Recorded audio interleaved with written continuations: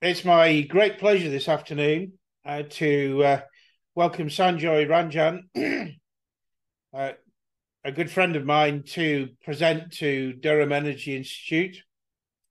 Sanjoy is currently head of the Energy Security Division at the European Investment Bank, and as you saw, we'll be talking on an introduction to European Investment Bank and its activities in the energy sector. This remains relevant to us in the UK, and it's something, of course, which is being replicated now in the UK by the UK Infrastructure Bank. So, a little about Sanjoy. You will see in the notes which Lynn sent around that he's moved to the EIB from the World Bank and is based in Luxembourg. But I know a little more history of Sanjoy. We first met in 1993 when he was a rookie engineer joining BP, and I was doing my first, and as it turned out, only year, since I only get posted overseas, of opening the graduate program that year. And we spent 2 weeks on the coast of Dorset looking at rocks and providing exercises. A big gap after that, and we met again. Sanjoy has reminded me just a few minutes ago, almost 10 years to the day, when offshore Spain, a new gas storage facility was initiated and ended up causing quite a number of induced seismic events, which were felt onshore. And myself and my colleague, retired colleague Gillian Folger, have been working on that with not just that project, but many similar projects since then. But Sanjoy's remit is much wider than chasing down induced seismicity, and he's going to introduce that to us today. We're an exalted company because at 4 o'clock our time, Sanjoy needs to see the European Commissioner. So we're very fortunate to be able to grab him at such a busy time. Just a bit of protocol for the afternoon talk. Sanjoy will speak for around about 45 minutes. Whilst he's speaking, please have your microphone off. By all means, have your camera on, but please keep the microphone off. And please add questions into the chat. And at the end of Sanjoy's talk, I will invite you to answer those questions, or if you don't have a microphone, I can ask on your behalf. So without further ado, Sanjoy, welcome. I should say welcome back to Durham as a Durham graduate. And even though it's virtual, enjoy the hour. Thank you. Thank you very much, John. I don't know whether I've disappeared from video by now. Something has happened to the system. So if it is the case, I apologize, but hopefully my voice will transmit all the way to Durham without any problem. I don't know, Lynn, did you have control of my screen, or do I share again? Yeah, if you share again. All right, let me. So good afternoon to everyone. And you see from the title, I'll talk about the European Investment Bank and particularly focusing on what it does in energy, which is a lot. It's probably, some of you may have heard of it, but it's probably the biggest bank that people haven't heard of. Just a moment, please, Sanjoy. Can everyone see Sanjoy's screen? No, I just got it black. It's black, yeah. Oh, well, let me try again. We did test, didn't we? Yes, successfully, yes. Let me try once more.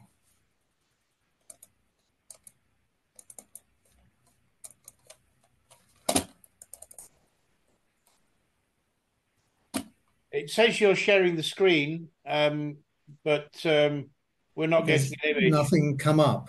No. It does tell me it's sharing as well. But do you want to log out and log back in again? Yes, I think I apologize for this, but give me a minute, please. Yeah.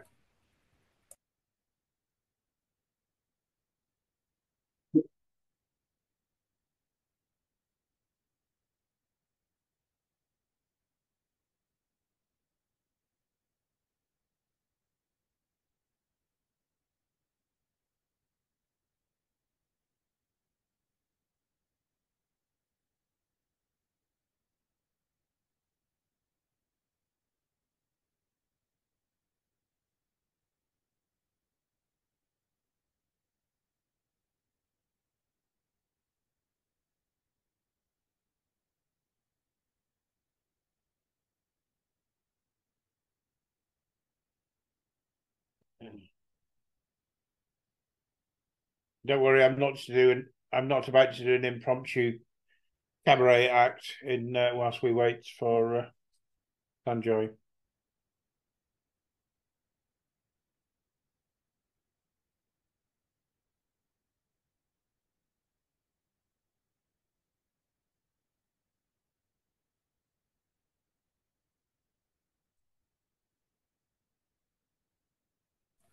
We can Right. see you. We can Yeah. see you now. That's That's a slight, that's that's promising. definitely a slight improvement. And let's see if, does this now come up? Perfect. yes. If you want to, Excellent. right, we're away. Thank you. Um, so sorry about the technical glitch. So European Investment Bank is probably one of the largest banks that people have never heard of, and it's very active in the energy sector, as I'll try to show. What I want to do is to just present what the EIB is, its role, so policy that it follows in the energy sector. I do want to also touch upon its contribution to the UK energy sector. Of course, after Brexit, this no longer occurs, but there are projects that still exist in the UK that have been financed by the EIB, some of the flagship projects and some of the current themes for the EIB in energy, and they're slightly broader than energy as well. So it is the Bank of the European Union, not like the ECB. The ECB is like the Bank of England, the central bank. This is a bank for investing in infrastructure. So it is owned and governed by the 27 EU member states. The UK, of course, was one of the large shareholders previously. That no longer is the case. And is in fact, when you look at equivalents around the World Bank, Asian Development Bank, EBRD that you may have heard of, actually the EIB is the largest lender and borrower, multilateral lender and borrower in the world in that MDB, multilateral development bank space.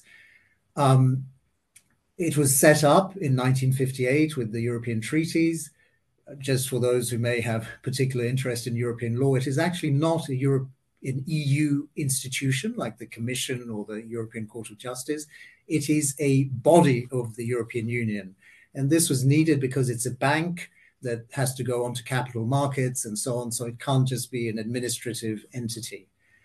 It's very much about crowding in, being the lever to stimulate other banks. So most often we're co-financing with other financiers. And in most cases, the EIB cannot finance more than 50% of a project, deliberately to ensure space for others.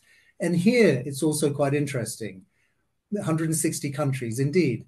The great focus is inside the EU, and about 85 to 90% of its lending in any year is inside the EU, but 10 to 15% is outside the EU. And I'll talk about the areas that this is focused on. And so the staff, about 4,000, very centralized in Luxembourg. So there are bankers, engineers, economists, socio-environmental experts, and so on. And there are offices around the world. These offices don't tend to be very large. They're more representational, but given that we are active in so many countries, these are also very helpful. So last year, how much did we finance? So the EIB group is made up of two elements, the bank, and this is EIF, the European Investment Fund, which focuses on more venture capital type of activities. So this was about 77 billion euros. But what's interesting is, let's say, the leverage effect. That 77 billion actually equates to something like, because the ratio, the average that we lend to a project is about 33%. So you multiply that by 3, you're at about 240 billion of project cost that the EIB is involved in. One question people may ask is, how do these banks work? Where does the money come from? So it's quite important, and I think interesting, to understand that how banks of this nature work are, first you have the shareholders, so the EU member countries who put in an element of capital. So this is called paid-in capital. Besides paid-in capital, there's callable capital. So in case there's an issue, the bank can call upon capital that has been earmarked in case of issues. With that capital in place, and a policy framework regarding what type of projects the bank will be financing, the bank every year goes out and issues bonds on the international financial markets, international capital markets. And so last year, about 45 billion of bonds were issued. Very important that the bank keeps its AAA rating to get the best terms available. The AAA rating is kept by a combination of factors. The fact that the member states are backing it with paid in and callable capital, the fact that the type of projects and the type of due diligence we take ensure that the projects are of good quality, and also how the bank manages its balance sheet. The percentages shown here show effectively the amount of investor makeup across the world. So of all the bonds that the bank issued, 62% were bought by investors in Europe, 13% in the Americas, etc. While I'm on this, it's also worth noting, and it's a theme that we hear about much more, is about green finance. And so the EIB, in fact, was the first bank in 2007 to issue a green bond, climate action bond. So it's a bond that is issued, and under that bond, the bank commits to put only projects that comply with climate goals. So under those bonds, we would put energy efficiency, wind and solar projects, for example. So earmarked to that. Last year, we issued about 15 billion in climate action bonds. So you see that largest issue of green bonds. And one thing on currencies, most of the issuance, so most of the bonds are euro, but we also issue in about a dozen currencies, so euro, US dollar, the pound, yen, and various other currencies as well. So breaking down the last year's results into how much of it was green. So actually, a large amount was green. You remember the overall about 77 billion, so nearly 50% was green, split amongst various elements. There are energy elements, renewable energy, energy efficiency. There are other elements as well regarding RDI, adaptation, environmental sustainability, which could be in water, and so on. So this is very much a theme. The bank has an objective in this decade to lend, up to and beyond 50% of its annual lending to green investments. That's a target that was set 2 or 3 years ago. Last year, in fact, if we add everything up, including adaptation, mitigation, and environmental sustainability, it was 58% of the bank's lending.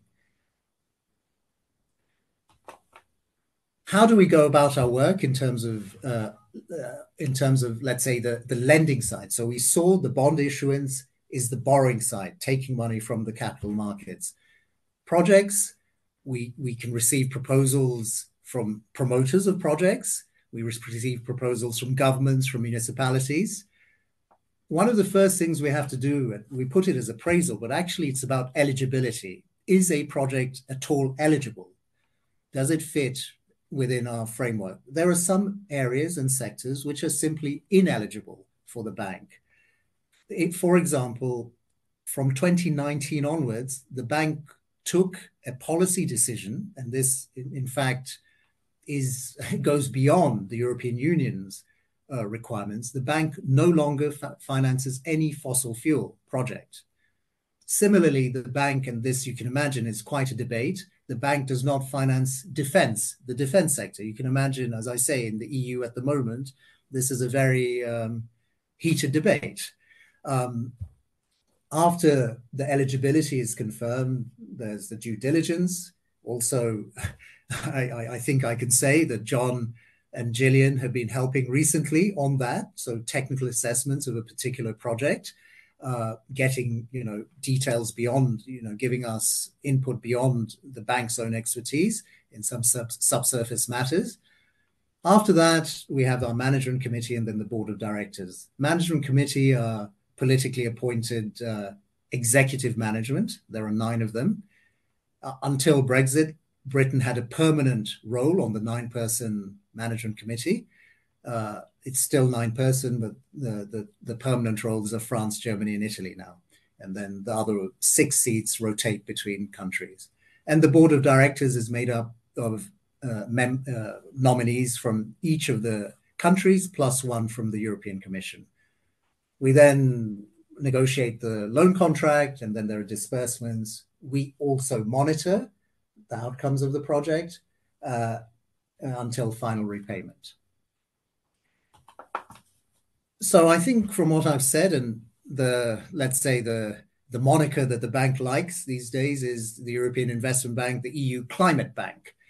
And here, these things shouldn't be too surprising for you. I mean, many banks will do this, but I think we put a particular emphasis on this and really want to get into details on the environmental, social, human rights sides. I've already talked about the exclusions, and we're in this zone of being fully public, rather large.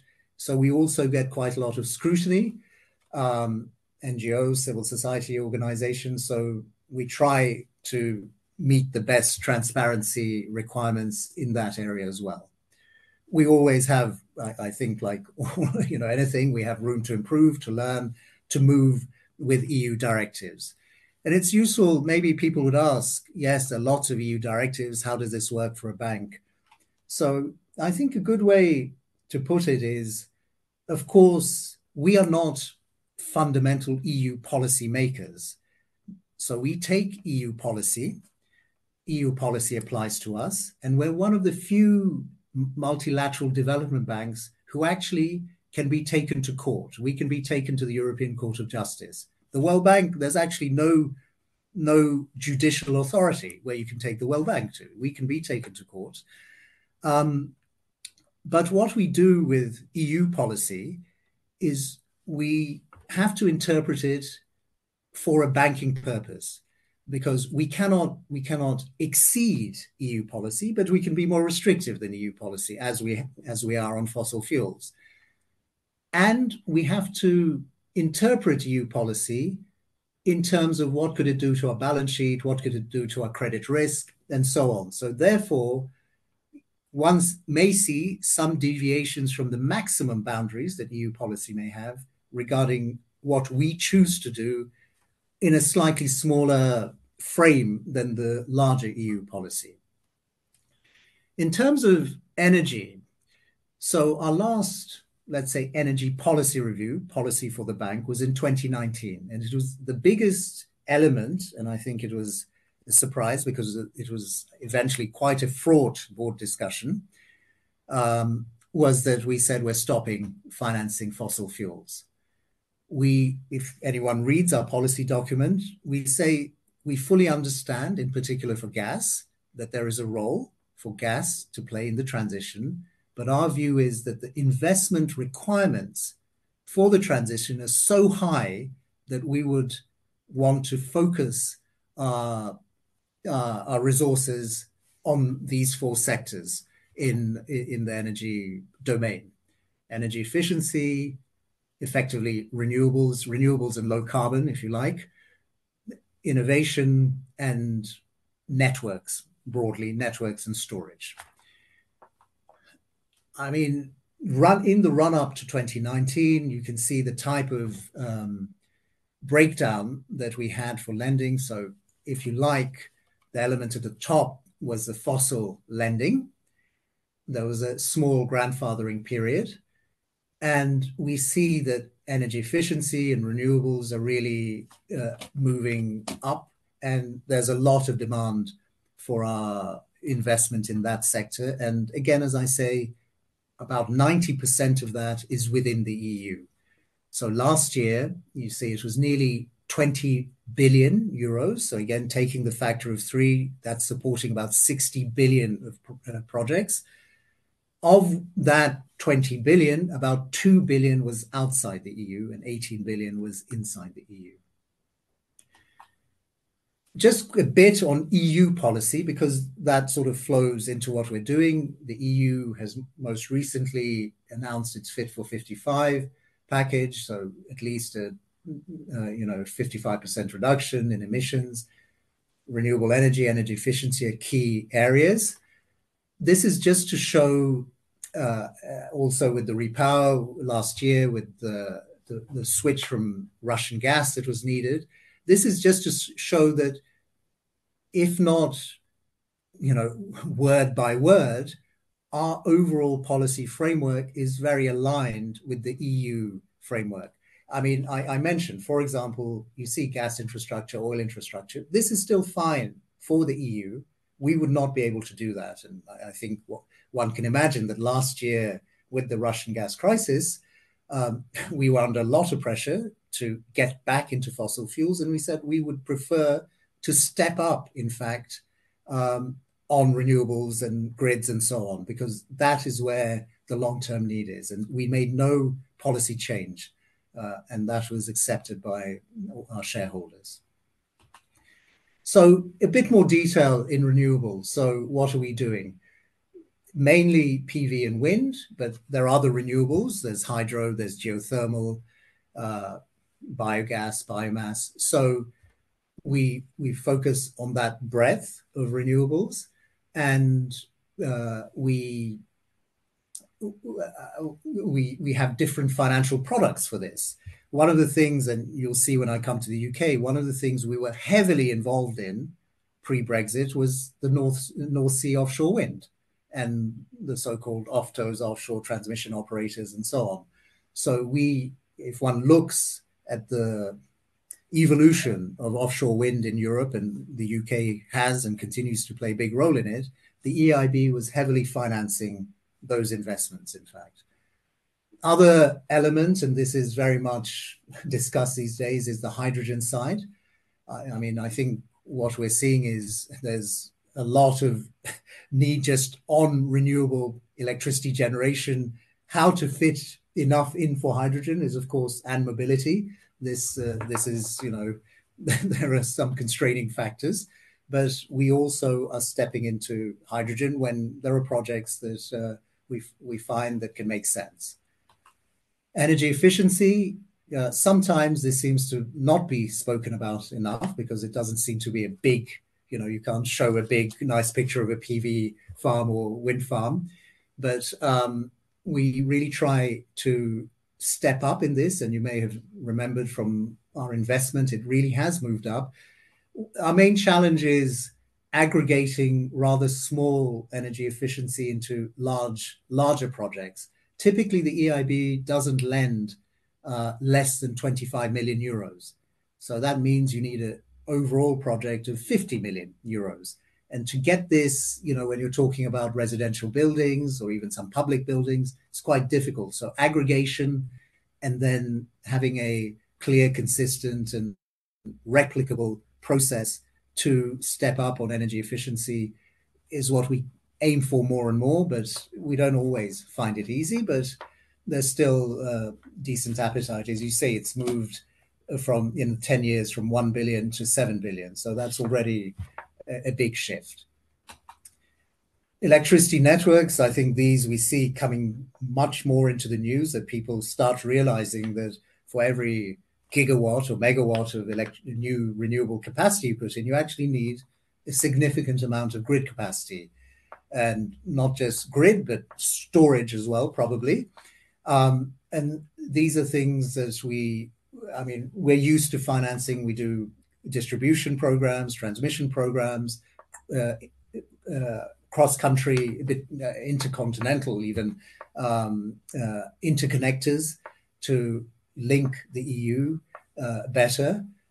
we are starting to step in more to storage and batteries, but this also, I mean, we can't create the project. We have to have the promoters come.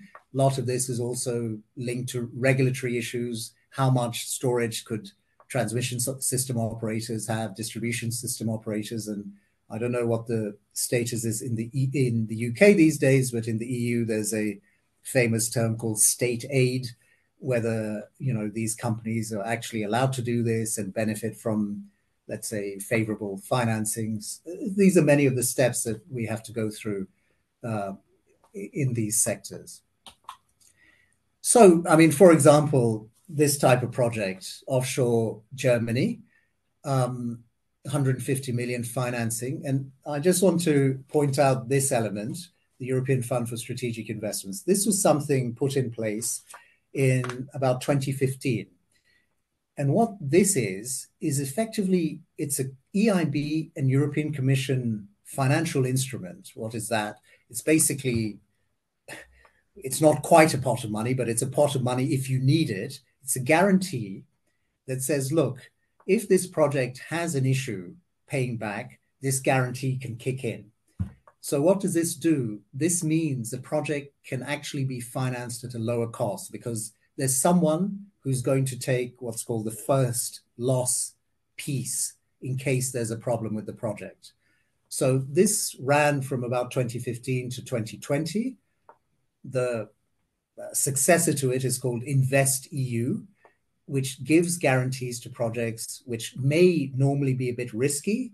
This guarantee allows the risk to come down a bit, and therefore you can lend at terms which are more attractive and therefore hopefully multiply the investments in core sectors. You can see, I think you can read the other details. Another one, and this is much more recent, I think we did this early last year. So this was one of our first electrolyzer projects. It's PV, electrolysis, and then the green hydrogen goes into a fertilizer plant. This is up and running, but actually what has happened, it's not necessarily right now producing hydrogen at full capacity because in the past year, electricity prices on the market have been so high that the arbitrage between selling the PV into the market versus continuing with steam methane reform gas has meant that the electrolyzer hasn't been working as much as it could.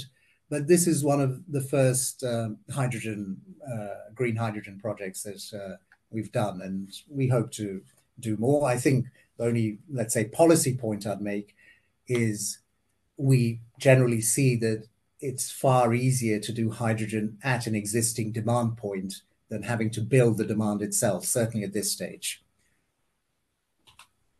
This is interesting because this connects France to Ireland across the Celtic Sea. And this is one of many interconnectors that we financed. I mean, we financed electricity and gas interconnectors from Great Britain to the continent as well. This is a fairly recent one. These sorts of projects in the EU, there's a particular classification for certain transport, energy, and digital projects, which are called projects of common interest.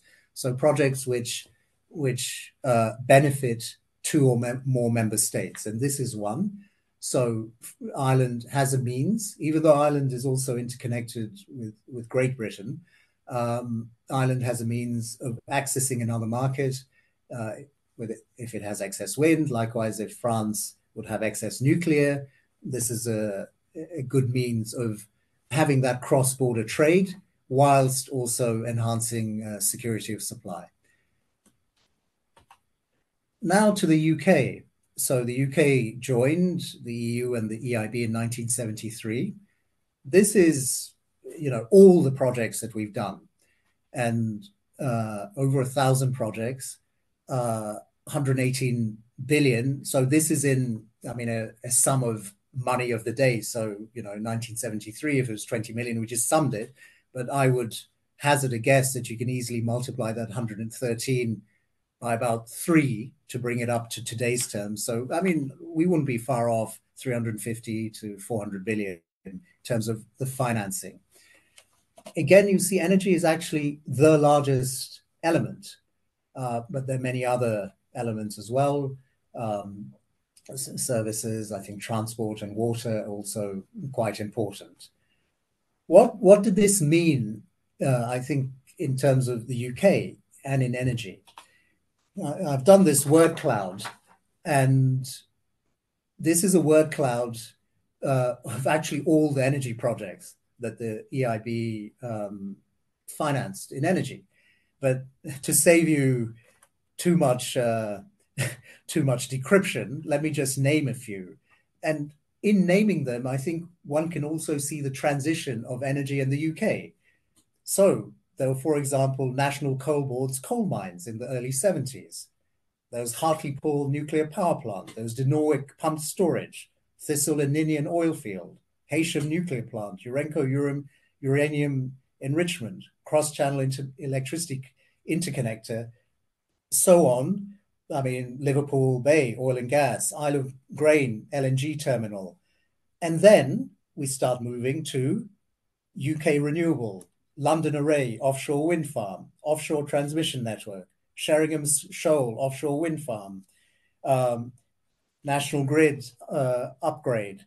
So I think even in that 45-year period or so, one can see the transition of the energy sector in Europe, in the UK, the North Sea itself, a lot of oil and gas, 70s, 80s, moved in the late 2000s to offshore wind, the transmission networks. Another aspect, nuclear.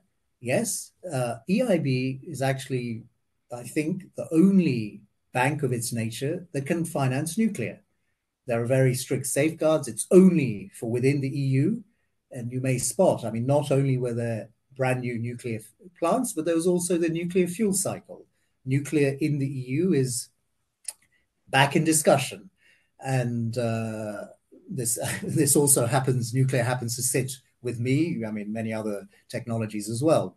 But I think you can imagine that I have to exercise my political diplomacy to the utmost when dealing with nuclear in particular. Themes that are ongoing, and these are somewhat cross-cutting, not just energy. So the EU somehow trying to complement, let's say, the US IRA has announced its Green Deal Industrial Plan. And essentially, a lot of this is about more manufacturing of technologies for the energy transition in the EU, having better access and investment in the chain of critical raw materials. So the EIB has also, under its own policy, to see what it can do to mirror that EU policy, put forward areas where the EIB can work. So, for example, until now, we haven't really been involved in the manufacturing, let's say, of wind turbines. But we agreed in July that this is something we should work on more. We should work on more of the processing, etc., of critical raw materials. This isn't something we've really done for the time being. So these things are now starting. Again, a broader issue is regarding how we look at social and human rights matters in the energy sector. There are international and European laws, treaties, etc. And we have to try and make these work with the promoters we're financing. A major issue at the moment is how does one guarantee the integrity of the PV panel supply chain? Unlike the US, which has put in sanctions effectively, the EU has not. So this means we have to find ways to receive sufficient, not just comfort, but contractual undertakings that we can work with a promoter and where they're sourcing things from. It's not necessarily so straightforward, but this is something we're learning and building upon. Now, outside the EU, as I said, and you saw 160 countries, so you can take 27, let's say 30 off. That means 130 countries outside. Energy continues to be a major element of our investment there.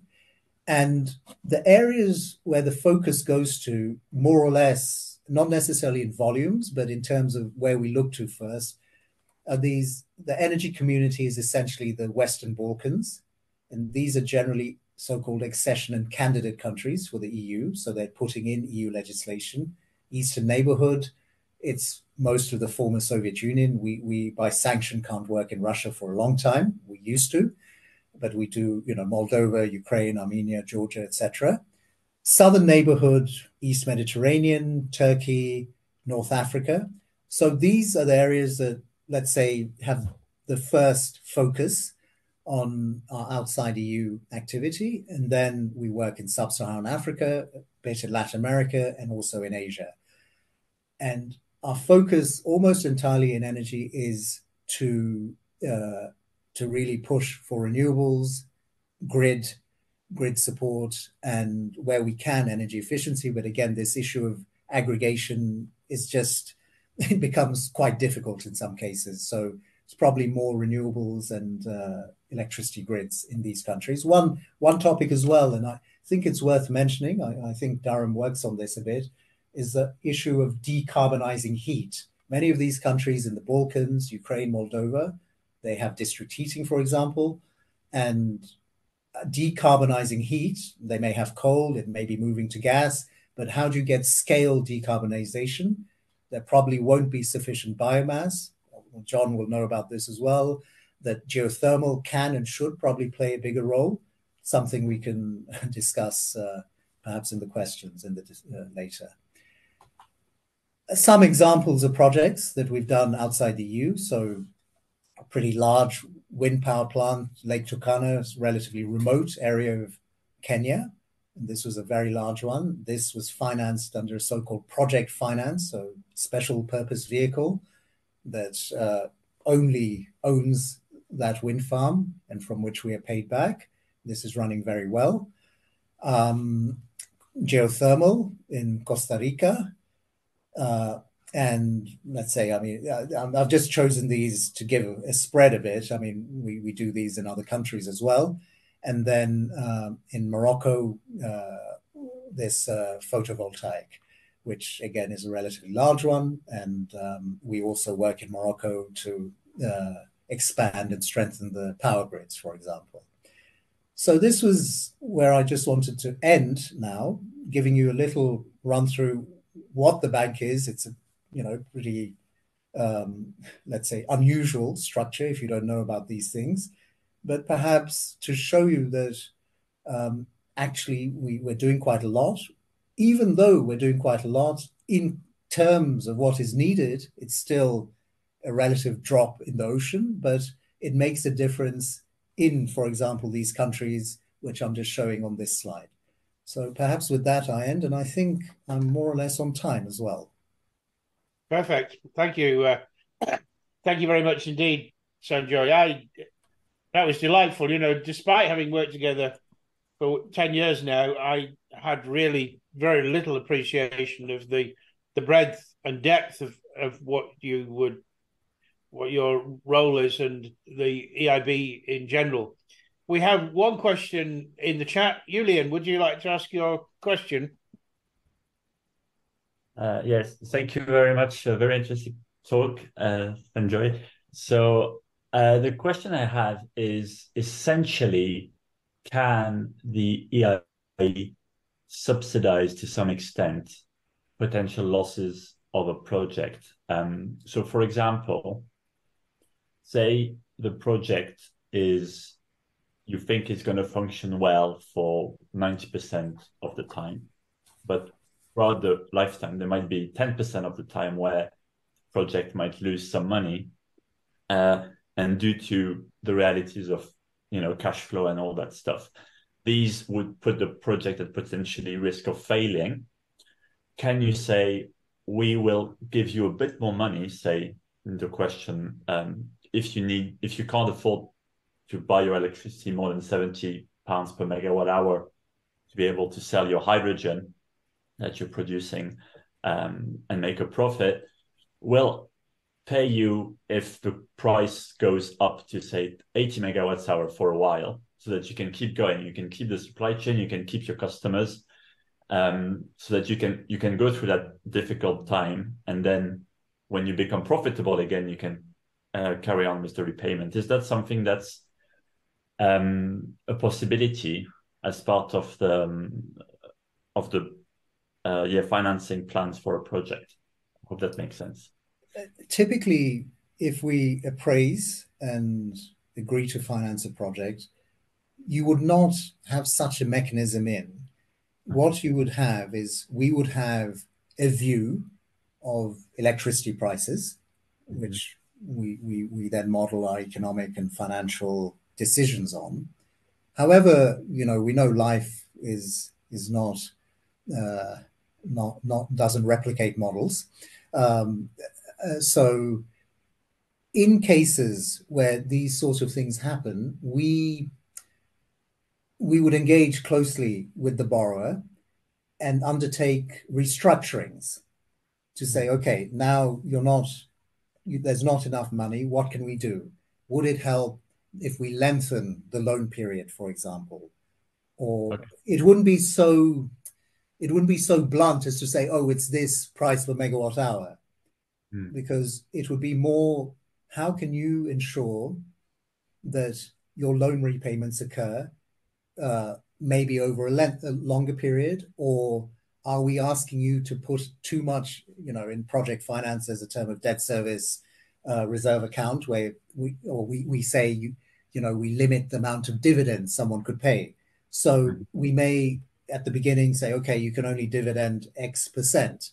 You come to a crunch, you say, okay, maybe we tighten that dividend thing a bit. You tighten the dividends, we extend the lifetime a bit, and that's how we'd approach it, because we try to be conservative and not too conservative. If you're too conservative, you end up financing nothing.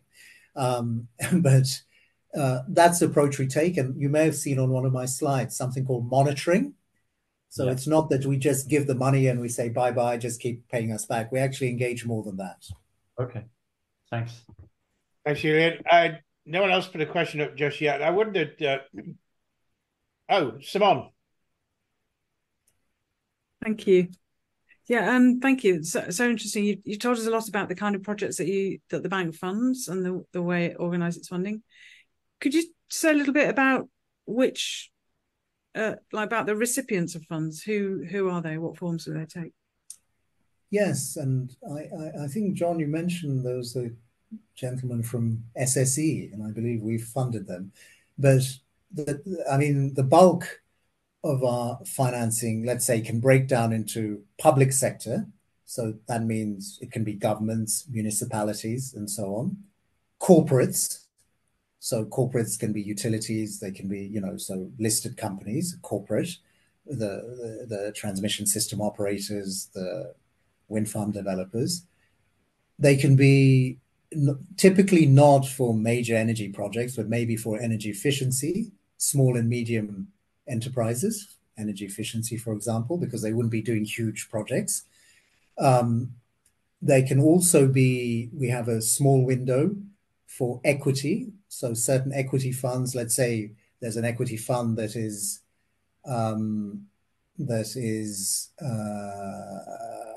doing, let's say, off-grid solar in Africa. Yeah, we could put some equity into that, for example. So that's a sort of spread of borrowers that we would encounter typically. Thanks. And that your mention of SSE has prompted Ian to raise his yellow hand. Yeah, Sanjoy, that was I was at SSE 10 years ago, and EIB were one of our major lenders at them, typically for network upgrades, which were to facilitate renewable energy.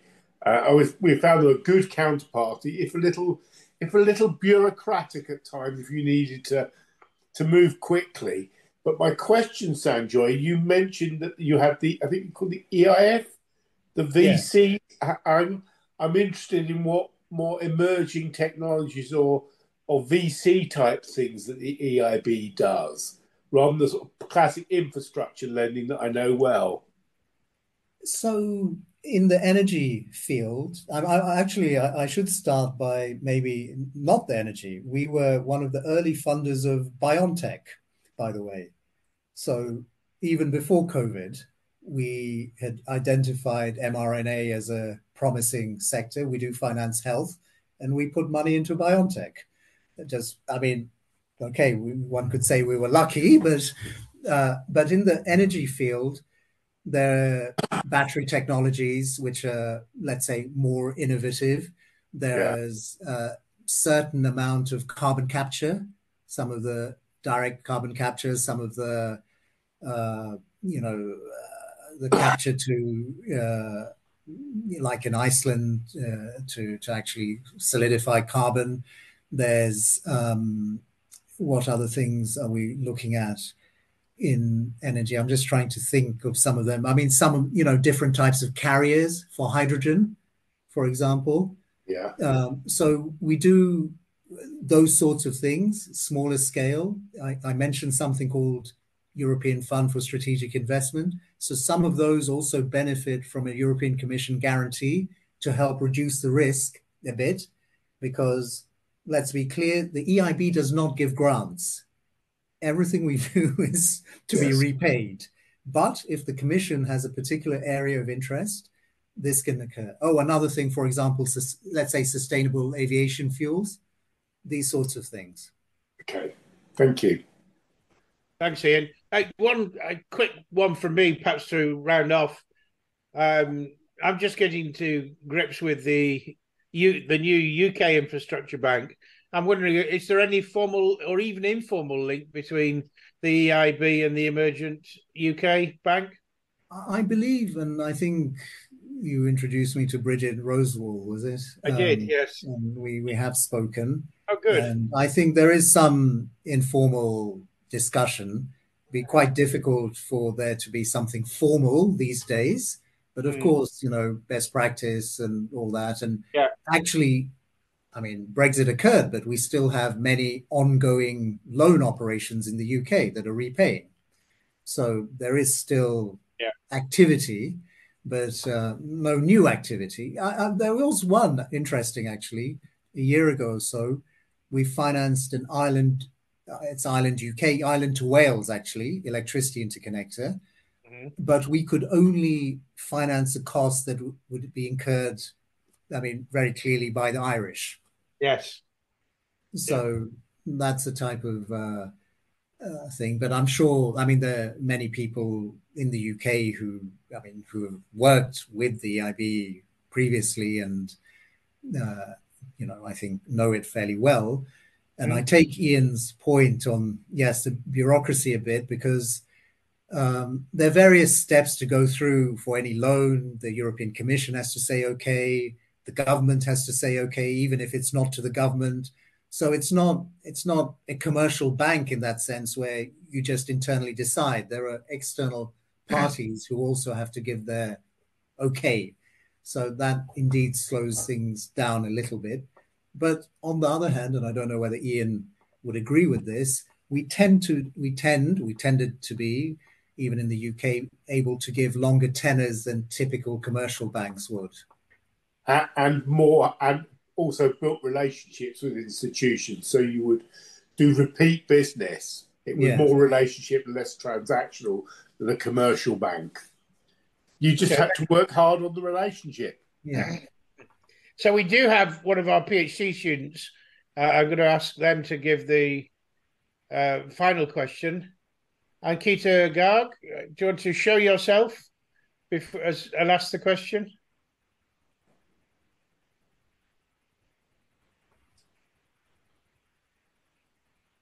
No, okay, ask away. We're not picking up. Well, I will ask for you. Perhaps your microphone's not working. And the question is a very direct one. What are the potential opportunities for PhD students to be part of the European Investment Bank? So typically, I mean, I guess most people hear energy and, how can they work on energy in the IB? Typically, I mean, we'd recruit people with a certain amount of experience because you need to have a certain amount of experience in order to be credible when you're going to talk with SSE, for example. So typically people come with about at least 7 or 8 years of, let's say, experience in the sector. The other nuance is that one has to be a national of an EU country. So although our general procurement rules ask for international procurement, international tendering, the human resource procurement is EU nationals. No chance of a new career for me then, Sanjoy. That was a really fascinating talk. I really did learn a lot and enjoy it too. And I'm sure that goes for everyone who's on the call. These video calls are never very good for saying thank you, but at least you'll hear me clapping. So thank you very much indeed. Great. No, pleasure, John, and to others. And yeah, I hope it opens your eyes to the biggest bank you've never heard of.